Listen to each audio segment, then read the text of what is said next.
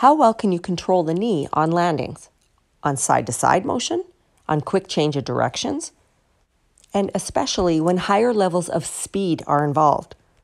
Lack of dynamic stability can be one reason for an increased risk of injuries, especially for athletes who play in a very high dynamic setting. Field and court athletes should be taking special interest in improving dynamic stability, and sports with a higher concussion risk, such as hockey, improving dynamic stability could allow you to respond quicker with more speed and more power to avoid that high-risk concussion event. A simple drill of just jumping and landing on one leg in one spot is a simple place to start.